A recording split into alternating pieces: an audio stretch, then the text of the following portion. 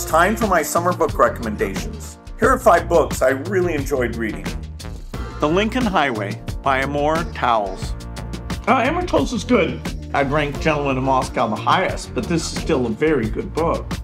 The characters are all pretty interesting. That's the heart and soul of his book.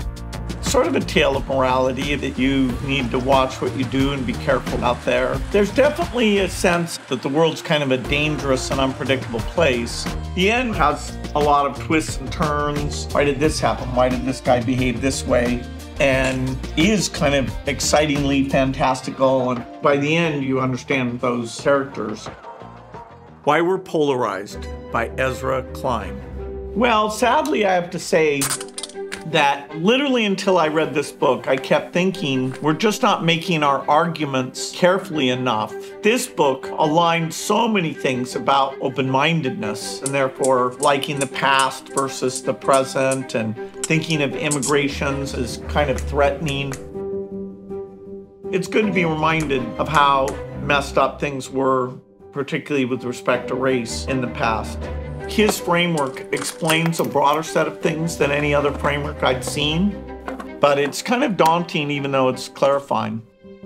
I feel like I have more understanding of what's gone on and that it'll help me predict things better. The Ministry for the Future, Kim Stanley Robinson. It's a wild book because it has everything. The way that it pushes socialistic solutions or organic farming or this carbon coin thing, those are not real solutions. But, the idea of the incredible unrest and how you go backwards if you don't get on top of this thing, and that you should be thinking about the people born in the future and what the world's going to be like for them. It's got some amazing stuff in it. How the World Really Works by Vaclav, Smil. It's quite a readable book and explains the physical economy. It's such important knowledge. Wow, there's a lot of cement making, there's a lot of steel making. These are very optimized processes that allow us to, have roads and buildings and stay out of the weather. And he doesn't go so far back in history that it feels obscure. And it's a very foundational piece of work to understand why climate change is so hard to solve, because even once you have innovations, scaling them out to replace all the physical economy is so difficult. And if it's more expensive, that will feel like, hey, living standards are going down instead of going up. How the World Really Works is a profound book. The Power by Naomi, Alderman.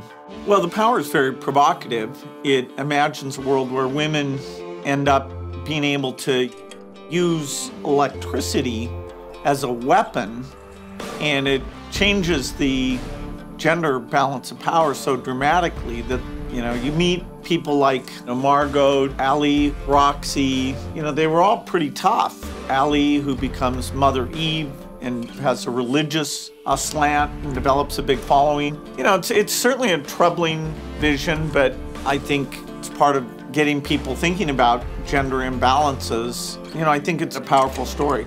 I hope you try these books. I really enjoyed them.